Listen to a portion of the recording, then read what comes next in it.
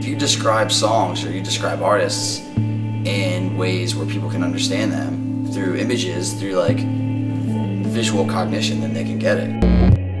I think the image supplies the music with more meaning and more body. It's obviously more relatable to people. You know, they are more attached to something that they can see.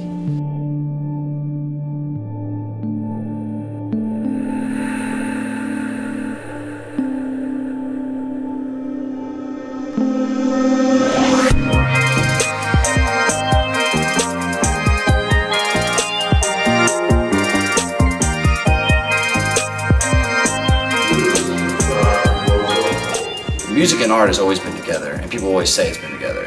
But when I try to describe this concept, I say, you know, there's blogs that feature music, art, film. Like if you go in the categories, music or film, but they're all separated.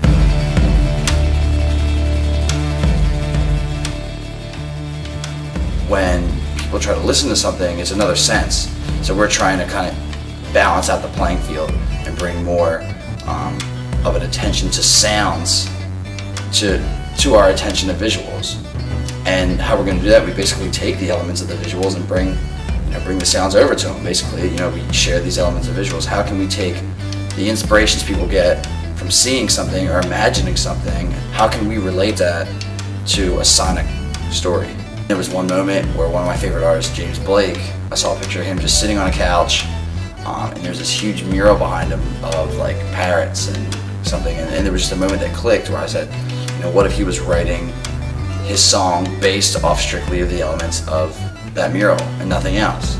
And that just kind of got me thinking of, you know, shared elements of visuals and music, how it's all cyclical. We founded a muralist, Edgardo Sanchez, from Hadley, Massachusetts, to do murals for 3 boards, and they were going to be inspired directly by a certain band's music. But because there were 3 boards, we talked about having the bands be represented visually from their past, their present, and their future. And then we would find a band to take those visuals and do the same thing that I talked about with James Blake. They'd sit down and look at this mural, and they'd have to make a song based just off the visuals, nothing else. So they don't even know it was really inspired by themselves. So it's all this whole unknown process that people are being inspired by themselves and they don't even know it.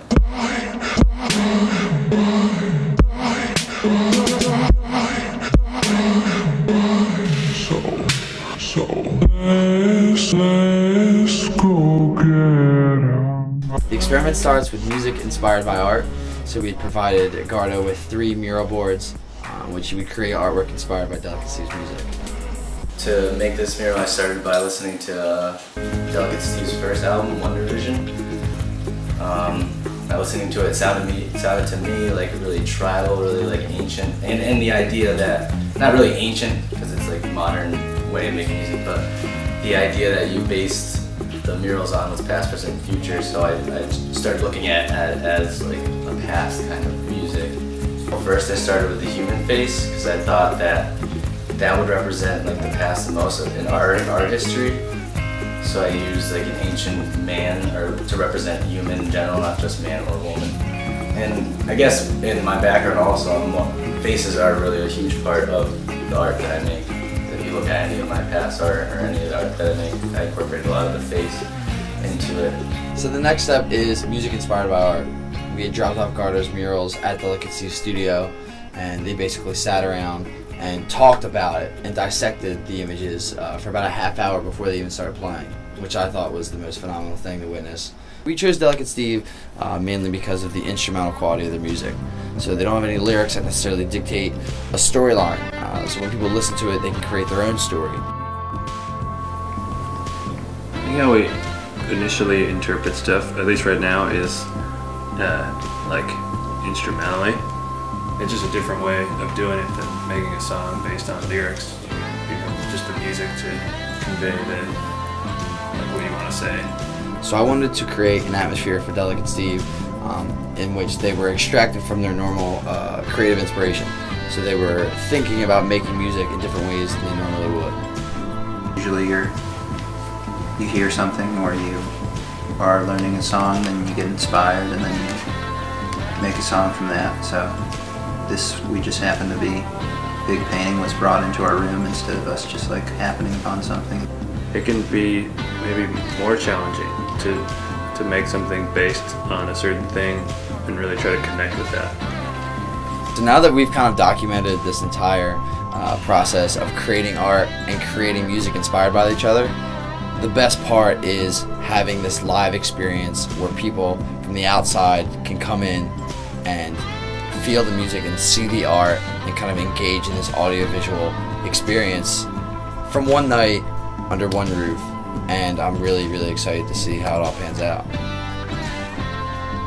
Pans out? I think we got it. That's Say great. that. I'm turning off the recorder.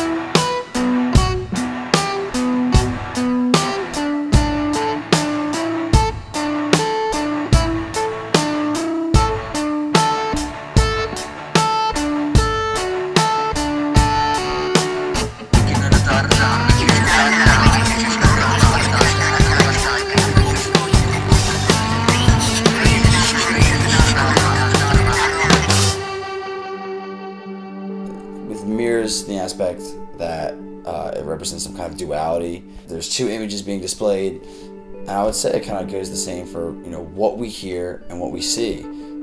That there's connections between the two, and that their inspirations are very reflective of each other. And then with paper, it's malleable. You can kind of shape it in any form that you want. When someone is listening to music, creating art, they need to have their own perspective on it to get the most appreciation out of it, to kind of get the full fulfillment of what music and art essentially does. And that's why I named it Paper Mirrors.